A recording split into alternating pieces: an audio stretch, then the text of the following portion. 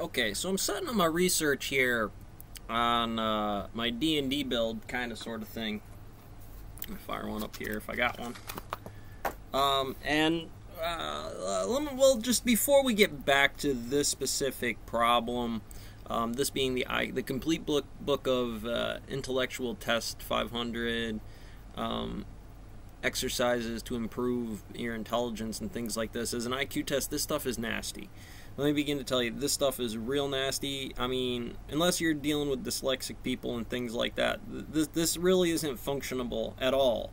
You know, why do I need to rearrange these kind of criteria? I'm not asking you to redesign chemical bonds with anything, because that would be what would be practical inside here. But before we get into that nature, this, I'm just gonna, I might go through it to see which ones are actually practical. But in the end of this, I think I'm going to radically redesign this. I like this one. You know, this one's pretty good. I even like this one, the alphabetical. Put them in alpha. That makes you think real hard, gets the gears grinding real good, and it's something that's practical. Over here, this is practical. It teaches reading comprehension and also definitions by a standard, retention over history and things like that. But there's some numbers inside here I just don't like in terms of what this represents. You know, yeah, they'll have differences later in life, but I need them now. I don't care what that test correlates to later in life. That means nothing to me. I need to know from the immediate skill set to where I'm going with it, how it practically applies, and I need a test that defines as the average this black body problem in general to correlate to about 100. That seems about right to me. I'm not going to argue with that of the population, not in general, but of what local population I want to be able to augment this situation to. So there are things that I like, and there are some things that I really don't like about what this standard correlates to from my local position. And so that this wouldn't really be a practical way for me to go about determining those things, especially with some of the material inside here. Yes, this is good for orientation. You know, there's a lot of times I need that type of orientation, but this is too broad of a subject for it to really be applicable in the situation, or even if you would recognize orientation based on this standard of what that test looks like here. You know, real world follows real world circumstances. There might be a clockwise standard to what you do with the crew. I'm on a roster, that's what that is. Clockwise works on an XY value to what does. So when I rotate a person, or there's criteria on a test that says, well, that's 2 steps back, this one's 2 steps forward. You know, in one situational model, do I really think from what positions that they're applicable for from an early index test? It might become something in a much more advanced version of what that is, but with training and standards inside of these situations, eventually I can gauge into that, where somebody might be able to appropriate this kind of test in a functionable way. Because otherwise, you know, how are you using something like this in the common everyday world to say the majority of the population needs something like that, or is useful, or is functionable in such a way where it just doesn't like really discriminate my own test? It kind of undermines the parameters of what I'm trying to do here, by not accurately depicting what those results should correlate to in some kind of way. So we're going to need to make this more realistic. We're going to need to paint a much more vivid baseball game, you know, here at home plate or the Pentagon or whatever, you know, how operations move around in a system. And then I wouldn't want the Pentagon to be the standard of what I'm dealing with inside here at that kind of scale. But there might be something in there where it's associated with the NP problem would be the highest value organization, field theories, new tasks coming up. You know, how do I want to orientate and position this? Well, let's drop this 2 steps back or 2 steps forward amongst the local group of what that does. And then I can say, well, that has a very high, you know, not a lot of people get this thing. by percentages off of this new population group this year, last year, or something like that, so I could quantify that as a harder problem. It in itself is a problem. What we can define it to be later on can be more advanced or more local into the situation, which might be necessary for the tasks that I'm going to do. But it's just that it's raw phase. It's an XYZ, YF over X kind of math problem that goes into this. And we need a way to be able to slide that stuff around. So given what sector, model, or parameter 722, FM 722 for physical fitness, you know, how do I best design a fighter or a unit or a training procedure to best define the topology that I'm trying to set it to as a standard inside here, and I just don't think this plays real nice. And I wanted the IQ test before I got into the ASVAB and started to base it against the ASVAB or something under those standards. But inside here, you know, we got some other stuff, downloads. All right, I got a new folder inside here. I got a couple of IQ tests going through here, a Wikipedia standard on, well, this is the Rangers model of it, and that's not what I'm looking for. The Wikipedia standards, and these are all 2 minute events, except for the mile, which will give you a specific time that they're looking for, but no real score from this. It's kind of real broken in terms of where you find the information. I got to go to this one to go to that one, and then I just want to put that all in one local space where I can graph that across the board. You know, this is great for NCOs and command mission commands. Well, not mission command, but well, command in general. You know, where, you know, instead of changing a fucking uniform every 4 years or some bullshit like that, you know, you get to play around with these standards a little bit and kind of emphasize not just the local standards that anybody would come through, or what the boot camp requirements would be. That's going to be pretty fixed. You know, if the time changes, I have a gravity to compare against inside here. For some reason, there might be a local, more smokers out there. COVID might have an effect on some stuff inside here. I can't say that it will. I can't say that it won't. You would test that physically against the gravity in controlled tests. You know, like, that's what we're getting as the local to group. I can't quantify it to be the absolute truth and against the statistical analysis that goes into here, but it'll certainly play very well into the standards of, you know, maybe that was that group this year we got, or regionally I could start to cut off areas and then compare them against each other to say, well, that region or that standard needs something overall at the school level for PT or whatever comes up into the Common Core critical theory, how this applies into the standard model. So we'll keep this going here. So I did do some other ones inside here. I got the, I thought this was a good one because again inside here I'm staying off the model of strength, dexterity, constitution, intelligent wisdom, and charisma. They're going to be my main models, and obviously off of the PT test, that's my raw, hardcore standard for strength.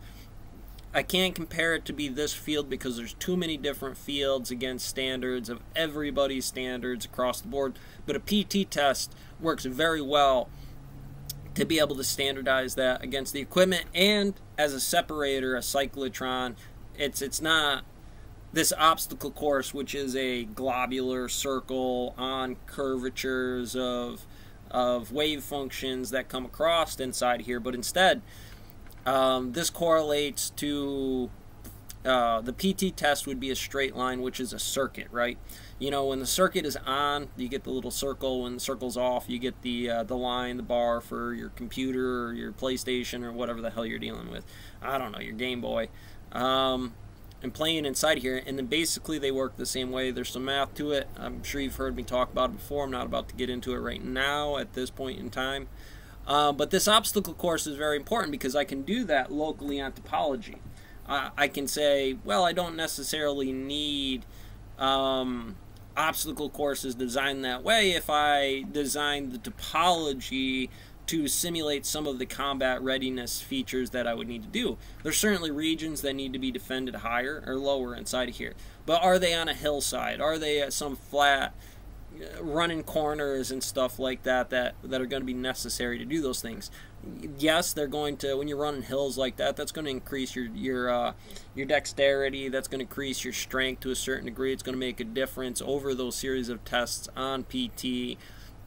Plus your standards for PT, you're making additional standards inside of here that will improve that over time. The more training you do, before you hit that phase limit where it starts to fall off and you crash inside of the situation. There's a lot of faculties. What you eat, how well you're sleeping, those things can absolutely make differentials and detrimental differentials inside of the situation. You want to make sure you're sleeping right, the education on those standards, the wisdom, or how that charisma of how I specify those conversations might be topological.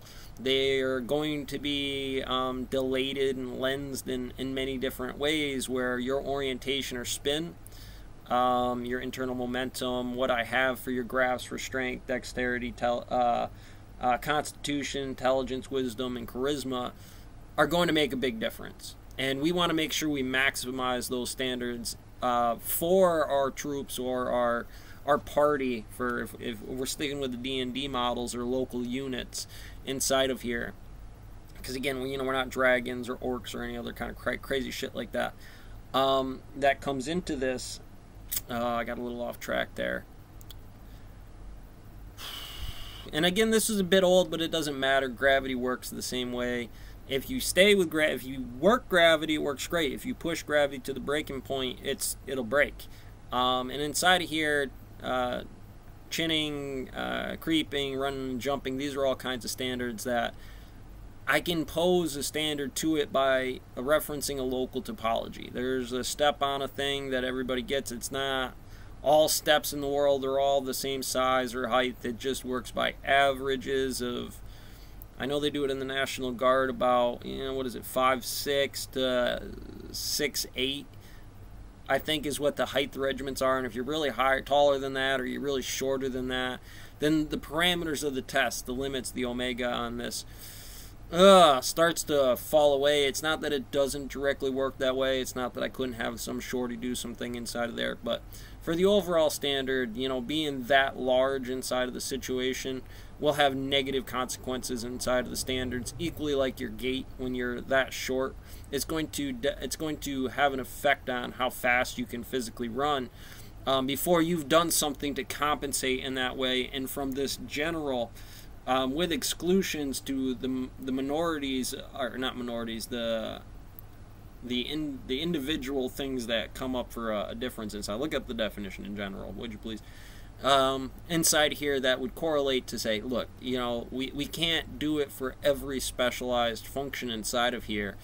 And the amount of time it takes to train that, and I'm talking to a command lead or a mission command by these standards, it's just not functional. It's not efficient, and it can be potentially overwhelming to the amount of information that they actually might need when somebody stands out as a case into this situation. And I say that specifically because it might be a good case.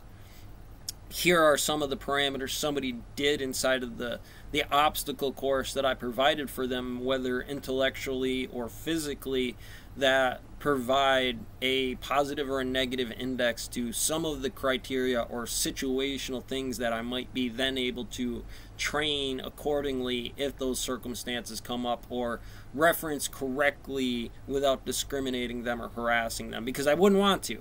They're doing the task, and I want them to be able to do it, or they're going to come into the situation that argues, well, that's not fair, into the situation when clearly it would be fair, that would be a fair reasoning to discriminate under that standard to be able to do something like that. Look, there's no such thing as a perfect number. There's no such thing. None. What's 7 to you? Well, there you go. That's what you get. 2 for the Laplacian in this case. That case would be correct, but if you tried to say, well, 2 is always the Laplacian, or 9 is the Minkowskian space for what this value is, that you cannot do that. The world would fall apart, and mathematics, linguistics, and everything else would start to tear down inside of the situation where it's like, obviously I speak American. If you try to get me to teach Chinese or speak Chinese or just jump right into the class without doing some bilingual sign language inside of here about 2x2s out the door, or having some kind of local physical topology to help me be able to say shovel and point at a shovel, and that word's for shovel, okay, so maybe I can make an early index on what that value is and then remember it later and even speak that language or be able to make that differential. Otherwise, you're going to crash into the wall real hard.